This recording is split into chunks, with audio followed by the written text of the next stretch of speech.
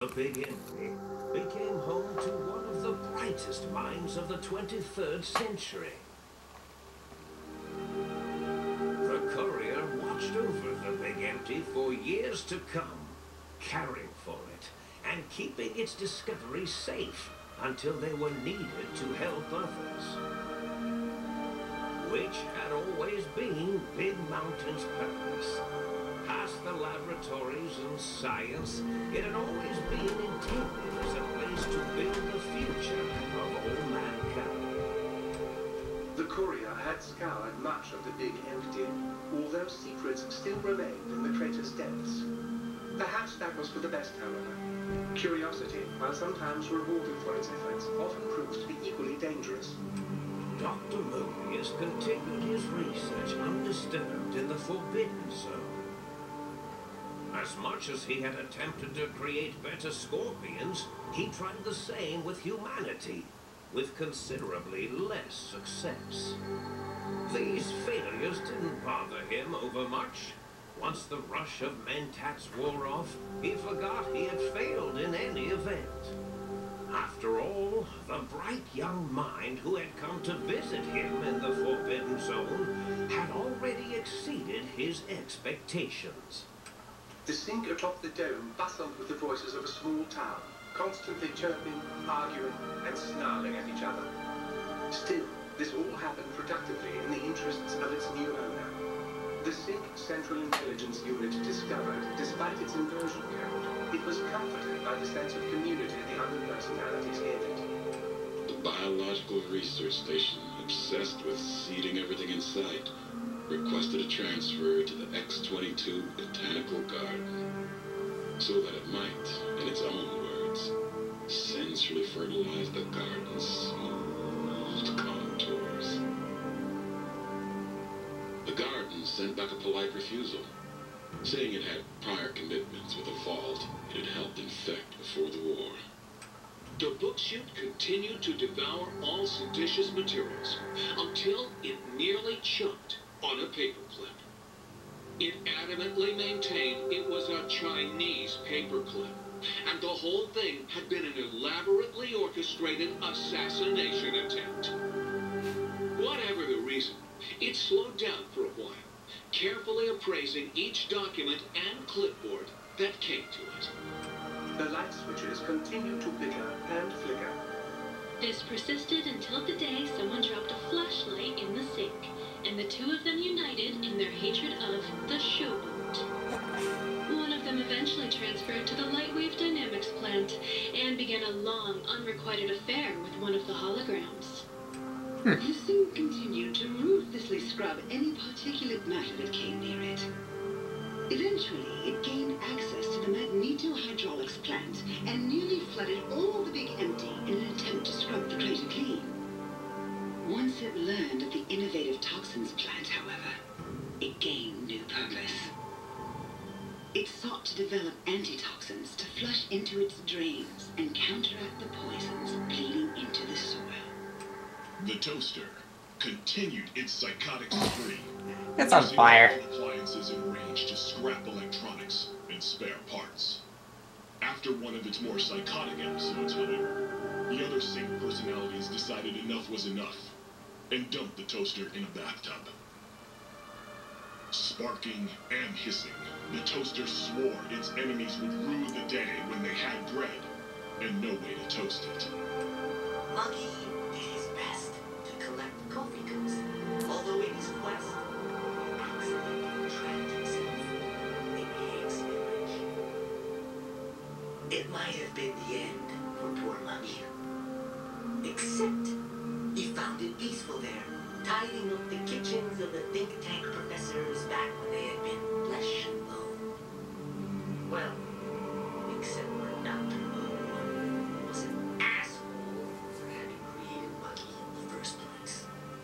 Muggy left O's house deliberately dirty, punishing the dishes and cups that lived there in blind revenge for serving Dr. O. Blind-eyed old Jefferson eventually discovered a new sound. Silence. It only made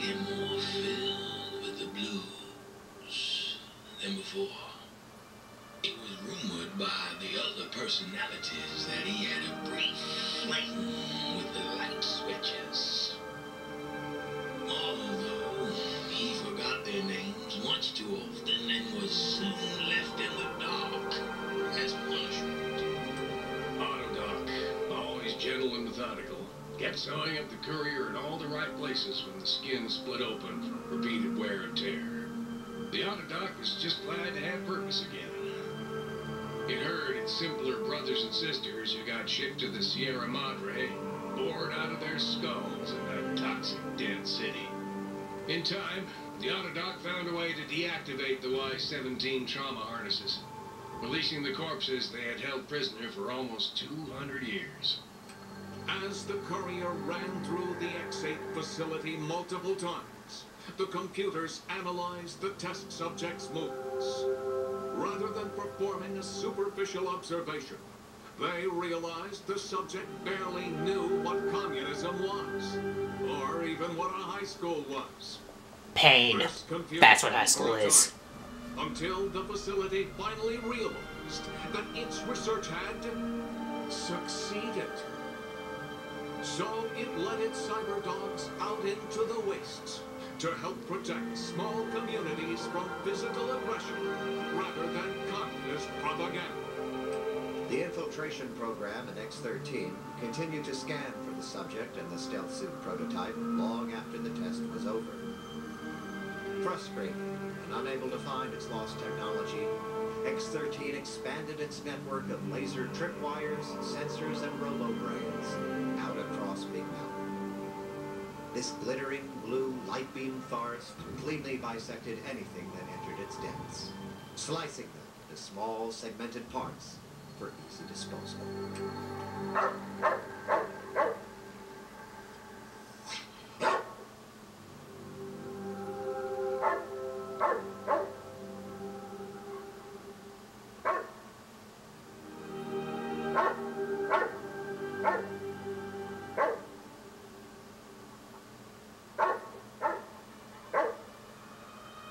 Aww. The courier, organs intact, continued onwards, a little less heavy of step, but with all the organs in the right places, as they should be. After all, brains can develop a life of their own, left to their own thoughts, and the courier's brain was more clever than most. Dr. Klein and the think tank remained alive, unaware of the world outside. They looped through their daily routine, none the wiser about the world beyond, although perhaps wiser was the wrong word. The world outside belonged to the courier, and if anyone would shape it, well, the courier had already called dibs. There is an expression in the wasteland, old world blues. It refers to those so obsessed with the past, they can't see the present, much less the future, for what it is. They stare into the what was, eyes like pilot lights, guttering and spent, as the realities of their world continue on around them. Science is a long, steady progression into the future. May seem a sudden event often isn't felt for years, even centuries ago. In the times following the Second Battle of Riverdale, however, old world blues took on a new meaning. Where once it was viewed as a form of sadness, nostalgia, it became an expression describing the potential for the future. It can be easy to see science as evil, technology unchecked as the source of all ills, all misfortunes. With the courier at the helm, science became a beacon for the future. There was old world blues, and new world hope, and hope ruled the day at Big Mountain. We could say more, but the stories in the Big Empty speak for themselves. Now armed with the transportal Ponder, the courier could return to the dome at any time and crack open the secrets of the Big Empty one by one. The sink sat vigilant, waiting for its master to return, shoes covered in Mojave dust. Only one road yet remained, and it was one the courier had to walk alone. Well, not alone precisely, but I still got my buddies with me, right?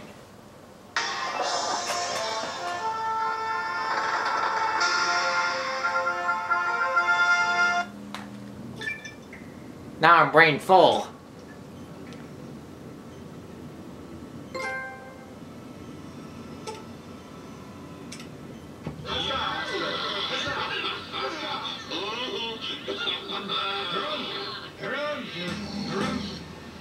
citizen.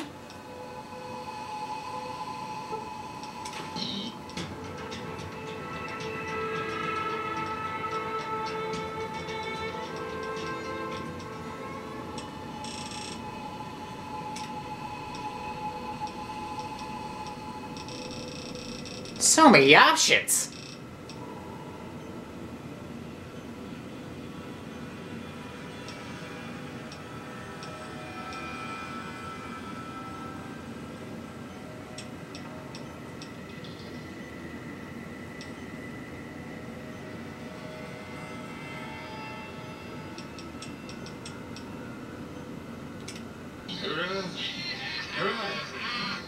So you beat the big brains at their own game, huh? Guess you'll be putting your walking shoes on again. Right.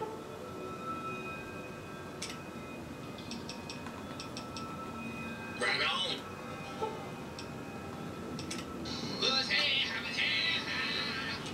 Please, please, please. Do the flatware bitch now, oh!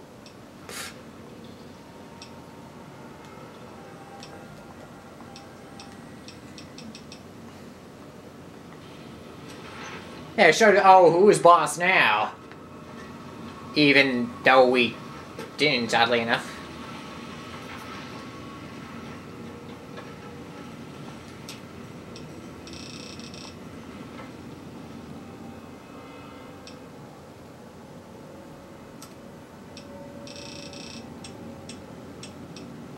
Give me all your ammo.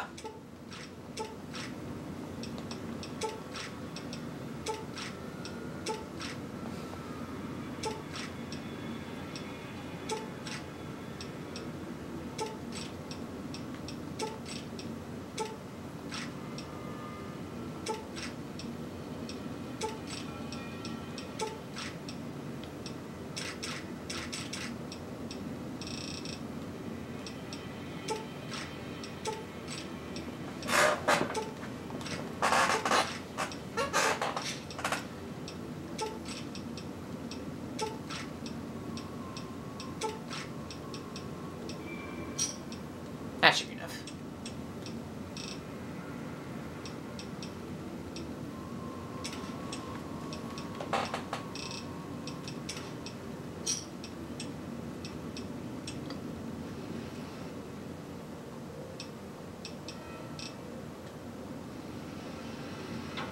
Greetings, citizen.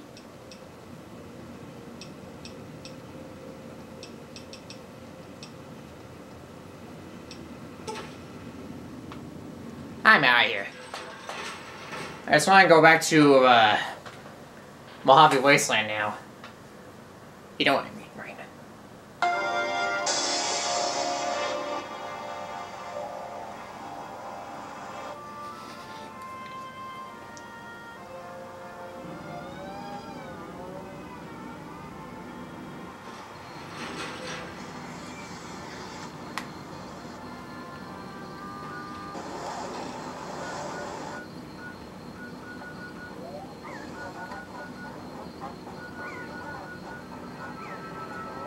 Okay, now I get home.